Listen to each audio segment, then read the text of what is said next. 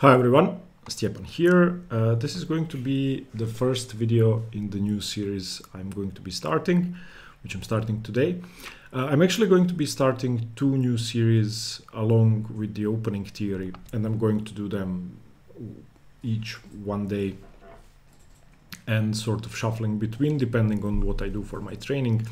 This series is going to be endgame strategy, and this is something that I believe most players lack knowledge of and need experience in. And I'm going to be going through thematic endgames, not really paying too much attention to which games I choose.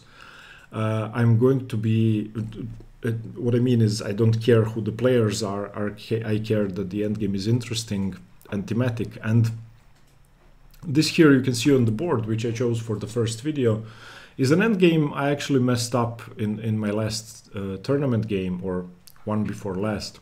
And it's bishop versus knight in a complex endgame with a lot of pawns on the board. In this case, it's 7 pawns each, so it's a very rich position.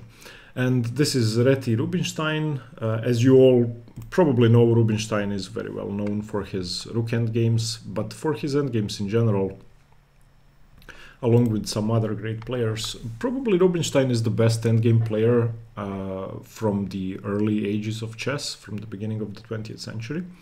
In this game, he's playing Richard Reti in Gothenburg in 1920 in Sweden, or Göteborg, as they say in Sweden. Sorry for the pronunciation. He has a bishop. Reti has a knight. Now, before we start, I would like you to pause the video and think schematically in this endgame. You are not looking for moves. You are not looking for a single line which you have to calculate. Calculation is important in the endgame, but before you do that, you need a plan. You need to find a way to win in your head. Find an idea, find a winning idea, find a plan to go forward. Not necessarily win in the next 10 or 20 moves, but what you will be doing to go forward. To do that, you need to understand your advantages and your disadvantages. And especially if you think you're better, try to understand why you're better, which side of the board you have the advantage on, how and what your opponent could do to prevent that, and where your opponent's counterplay lies. What is he going to be doing? So pause the video if you want and try to have a think. Okay, so the first thing we need to do in every endgame is think about improving our pieces, especially our king in positions where we have a long-range piece. So this bishop is not hard to improve. It can move to any square, for example, d7, and control the vast majority of the board. For the moment, it's putting pressure on the pawn on c2, so it's fine. So improving our king is always a good idea. So a move like king e7 is something you should think about, but not play automatically. What are the important features of the position? Well, the most important one, I would say, is this 2-to-1 pawn majority, potential pawn majority on the queen side, which means that if we somehow manage to weaken white's queen side, we may be able to create a passed pawn. That being said, that's not easy to do because white has 2 c-pawns, so that's something way off in the future. For the moment, let's think schematically about how a bishop could dominate a knight and how a bishop could be made worse in this position. Well, what I'm thinking about when I was analyzing this endgame, the first thing I thought about was what happens if white at some point plays f5, and I was really afraid of f5. If f5 is played, then it's really not that easy to put my pawn on g5 and to prevent white from blockading my bishop.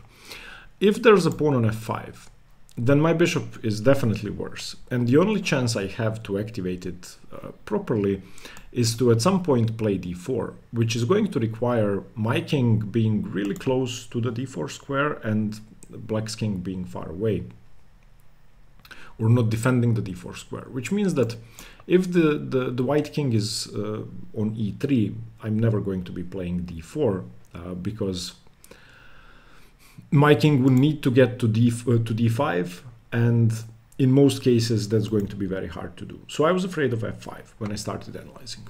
So these are some very important features. Now let's start the end game.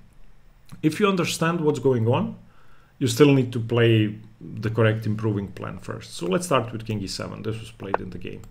King e3 was played by Reti, and king e6 by Rubinstein, preventing f5 for the moment.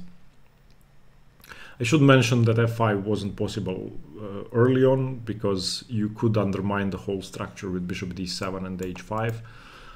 Not that that resolves all the issues for black, but it was fine. Okay, and in this position, Reti continued g4, which is an extremely important move in this position. Now you can imagine if f5 is played, this pawn is defended, and the knight starts jumping into the position via via g2 and f4 and maybe even e6, then this knight would be dominating the bishop and not vice versa. So in this position, Rubinstein actually made a mistake.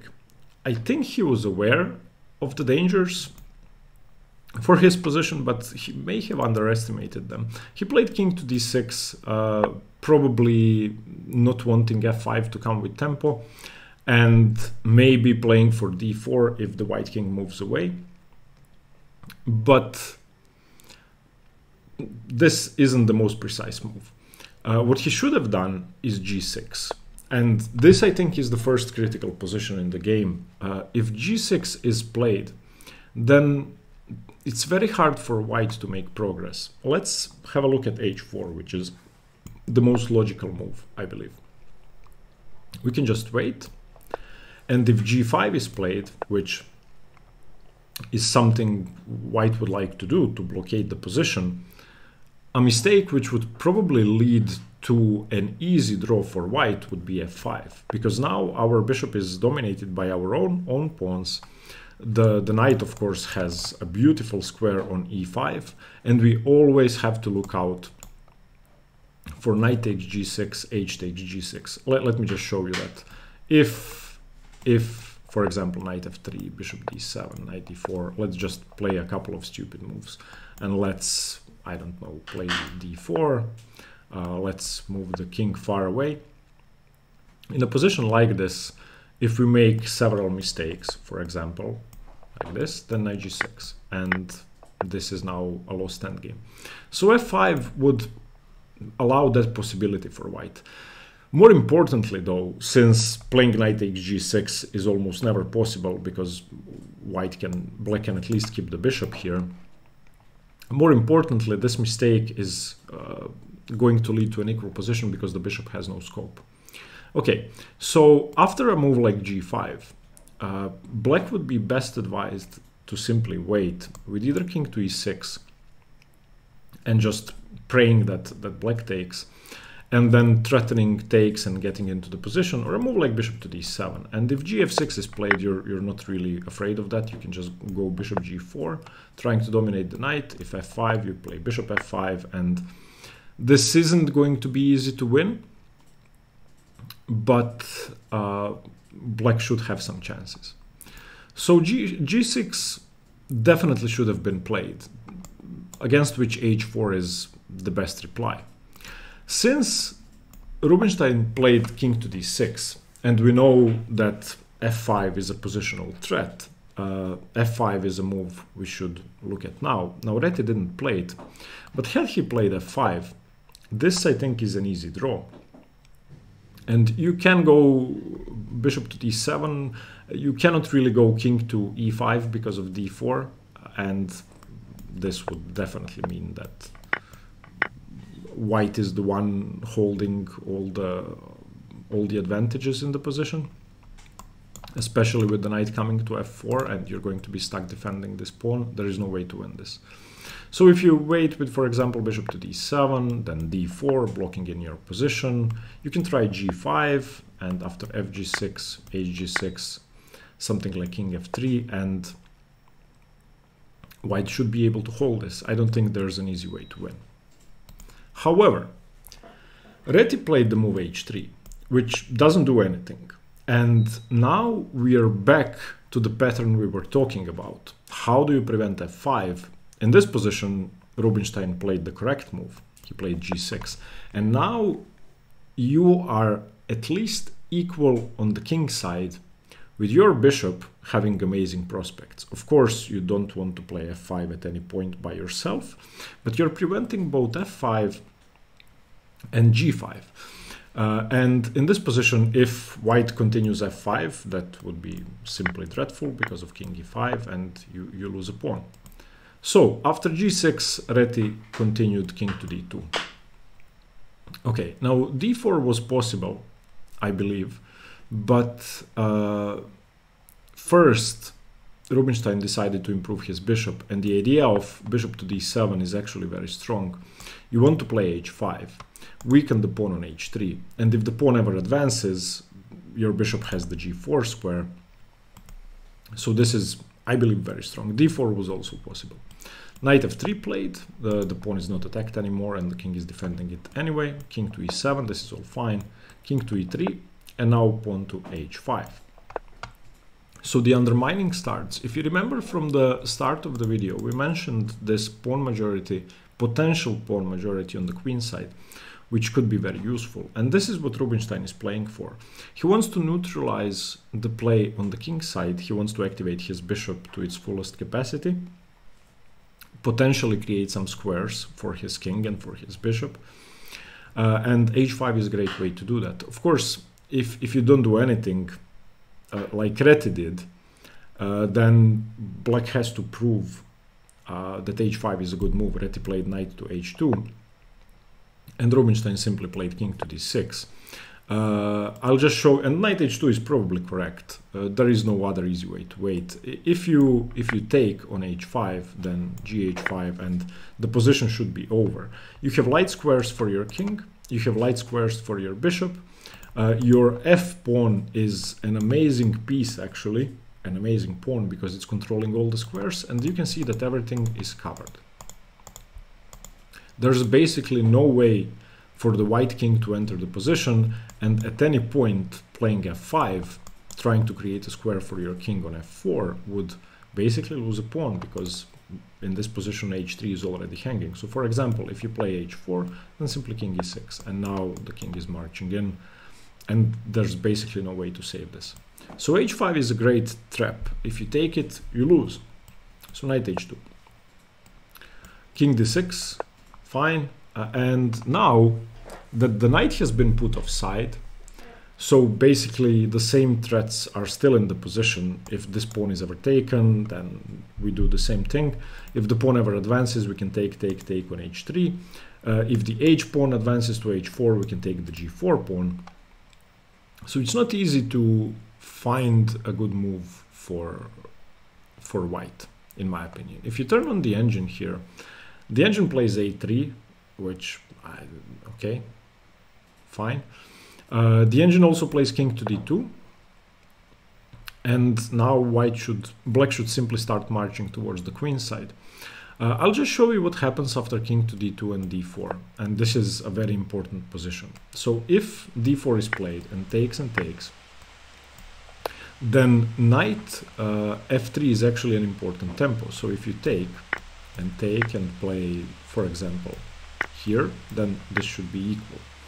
But if instead you play king to c5, then g5 is a very strong move. And again, this is basically impossible to win. Too much material has been traded off. And what's important is that black's king is very close to the queen side and able to defend. So for example, if something like this happens, then the king is on time. So finding a move isn't easy. The point being that after d4, you're basically forced to take. If you don't take, then my king is going to advance further, and I can do this, and then my bishop gets this great diagonal. So you have to hold, you have to defend a2 with your king. Reti blundered, and with what I just showed you, it's going to be easy to understand why that's a blunder. But had I not shown you the king coming to a3, you probably wouldn't understand, which is normal. He played king to e2. And now the game is losing on the spot. The game is losing on the spot because basically the same thing, if we go through the same variation, d4, cd4, cd4, knight f3, for example, we can just come in. Okay, let's take here first. Takes, and here. And we are threatening bishop to g4, and we are threatening king to b4. So if g5 is played now, then here, and we can actually play bishop to g4, and the game is over. If the king tries to unpin, we can just take. And we are marching in. Okay, so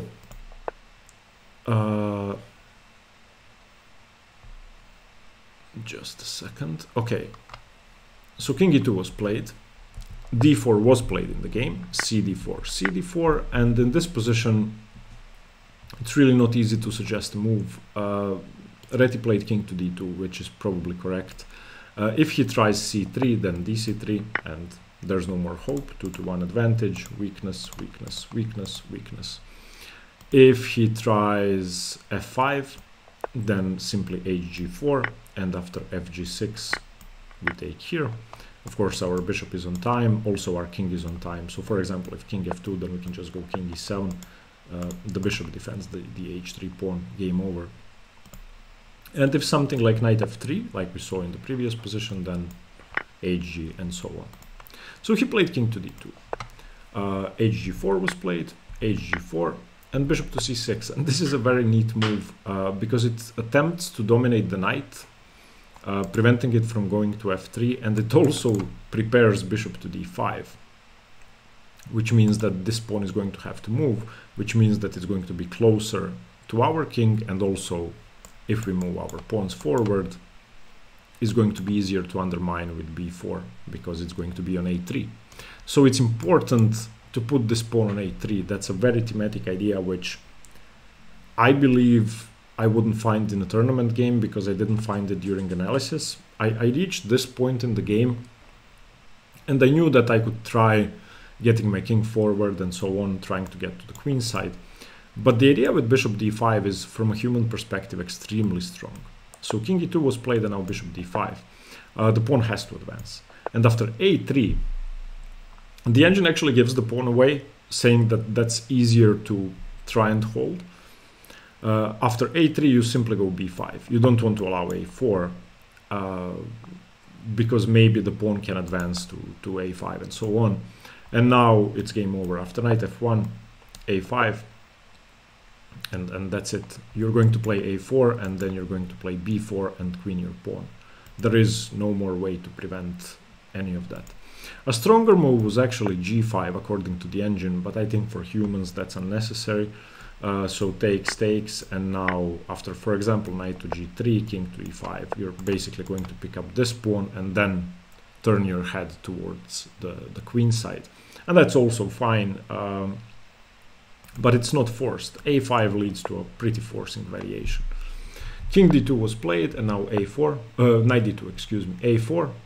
Knight e4 check is the final blunder because takes, and this is just queening, or if king to d2, then b8-3, king c1 and g5, and again you're going to win all the pawns and then queen.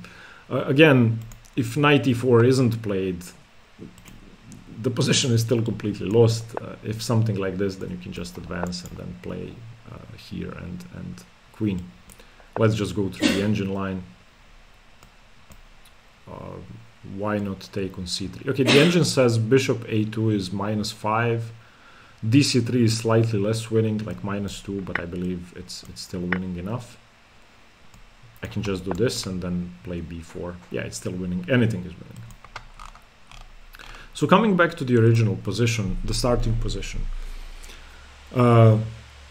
the three most important features here were the f5 blockade, the d4 liberation while we are able to attack the a2 pawn, and then finally creating a threat of queening our a pawn by provoking the pawn to a3, blockading it with b5, and then playing a5, a4, and finally b4.